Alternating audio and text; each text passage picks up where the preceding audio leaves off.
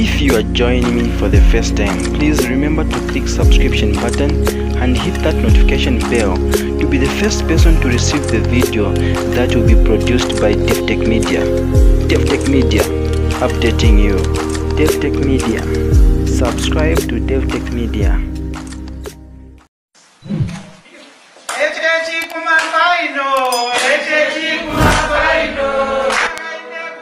Zambia is this year going to the polls, and the people are on the move looking for political parties that can deliver according to their expectations. Former Senanga District Commissioner Vivian Mubukwanu, who recently resigned from his position, has joined the opposition United Party for National Development, UPND, with his followers. Madam Vice President, I'll bore you a bit by telling you to say, at my time of resigning, I was afforded a new vehicle, which I got from Lusaka and drove in that particular vehicle, having been at the highest level of district administration. But the comfort of that office was not my calling. My comfort was to see alleviation of poverty. This country is faced with intergenerational poverty, which we need to nip in the bud. Unfortunately, the current government does not seem to be alive to the fact that whatever money comes is accounted for to assist our local people in terms of fighting the poverty they are faced with. Child marriages are growing on a daily basis. It is unfortunate that maybe these are vices that are not well pronounced, but it is happening in our rural areas primarily because of poverty. I have visited villages, Madam Vice President, where I have interacted with senior citizens there who will tell you why they would prefer to have a girl child. Why? Because they want to marry her off and attain some cattle. But is that how we are now going to live, where a person is now enslaved to selling off? Because that is basically selling. When we have huge projects in the Western Province, we are administering the climate change projects, which is a multi-million-dollar project, but I can assure you, Madam Vice President, there is nothing to show for. There is nothing. People are still wallowing in poverty. But that money, Madam Vice President, shamefully is being given to the selected colleagues that are connected in the party. That is not what we want as a nation.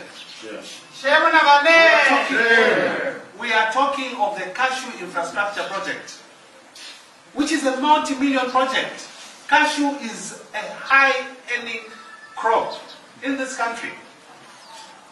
But shamefully, there is nothing. We have given money, huge amounts, to the Indian company to go and pretend that they are going to work on alleviating poverty for the people of Western Province. That is painful. But today, these people that are out there in the villages are denied the opportunities to have a good life. Why? Because of the government we have in place. They are not alive. Western Province, Madam Vice President, I can assure you, I have been there for the last 6 years. I served in Mrovezi as District Commissioner. I served in Senanga as District Commissioner, the longest serving District Commissioner, and on a daily basis, I raised my points, and whenever I was told to say, you are doing the wrong thing, I told them, fire me. I'm ready to go. I am not here to sit permanently, because what I want is to make sure that whatever resources this country borrows should trickle down to the people. But they have not trickled down to the people. Madam Vice President, I would love to go on and on. I would be able to take over the show, but I shouldn't do that because you equally have to speak. But I would love the media, I'm calling upon the media to bring out the necessary wrongs that are out there, the poverty levels that are out there. Western Province, I'm told, Madam Vice President, is now a house that is open to the Patriotic Front. Be assured, those are lies. Yeah. Those are lies. I never attended any single by-elections. I never caused any by-election in Senanga because it was pointless to abuse resources. The 12 kg millimil bags you are seeing are what they feel is bringing in people. The people are not there. The civil servant, I am standing here today alone, but I am not alone. There are so many people, Madam Vice President, the acting SG, the chairman, that are sitting there. Civil servants. I can even count for you to say the entire Western Province. There is only less than 50 that are comfortable with the Patriotic Front government. Yeah. The entire workforce in the province, be it teachers, be it nurses, be it officers from agriculture, Police. they are supporting. The other day I was driving here in Lusaka. My primary goal is to make sure that President Hakainde Hichilema and the entire team that he will have to run as members of parliament, as council chairpersons, as councillors, should go through. I stopped over where I found these police officers and I told them, come here. The greeting I gave him was Zambia. He put his hand in my vehicle and said, forward. This is the police officer. Yes. And this is what is happening. And therefore, I don't understand how naive people can be to say we are performing well. Our economy is standing at 22.2% inflation. Our economy, the dollar rate is at 22 kwacha. It's 2 kwacha. It's actually 22,000. Is it 22,000 kwacha? That is wrong. We should change this country because we need economic managers. And President Hakainde is one such man that can do that.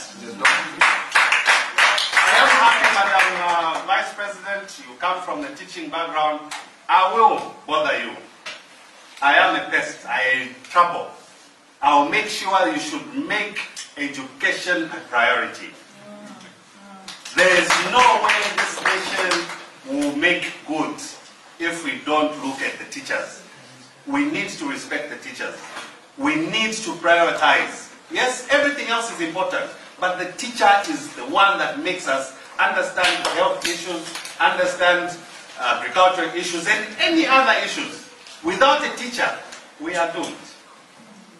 Allow me to say, I am here, Madam Chairperson, to make sure that whatever iota of the Patriotic Front that existed in Western Province goes, I am ready to hit the ground. I must mention here in 2008, I'm sure there were headlines, screaming headlines. Western Province was all Patriotic Front in 2008, and the headlines were screaming, coming from me. When people thought, say, Sata is a madman, I took the Patriotic Front more into Western Province. Everybody was scared. And I am going back to make sure that the UPND takes everything. United Party for National Development Vice President Mutalena Lumango received the defectors at the party secretariat in Lusaka. Mr. Mubukwanu, this is the right home. This is the right place. You have, maybe I remove this. You have indicated that indeed you have been in Patriotic Front and you have worked hard, that you have seen no fruit. I think this is what I conclude from what you have said. And therefore you have made the right decision to come to the right party with the right manager President Hichilema to drive Zambia forward. You are most welcome. You are most welcome. We welcome you wholeheartedly. We are welcoming even others. I know that we are supposed to have another colleague who is just caught up in traffic. He will come here. But not the only one. There are many, many well-meaning Zambians that are ready to come. You shall hear. And it will not be non-entities. It is people like it, Mr. Mubukwanu. Speaking at the same event, United Party for National Development Western Province Chairman Mr. Kaperwa Mbangweta bemoaned the lack of development in Western Province. People of Western Province pay taxes just like other citizens in this country, and it's all those taxes which are supposed to be used for development. But in the case of Western Province, this government from 2011 have turned their back on Western Province. If you go and see the roads in our area, the Sakamong Road, Lukuru Katunda, Kasempa Kaoma, Sesheke Livingston, Sioma, Shangom, all those roads have been neglected. If you go to our palaces, I was in Jonjoro the other week. It's very difficult to get there. This week, I was in Ukena. It's very difficult to get there. And it's equally difficult to get to Muhunga. The palaces in our area are all in bad shape. In the clinics, there are no medicines. The schools have no feeding programs.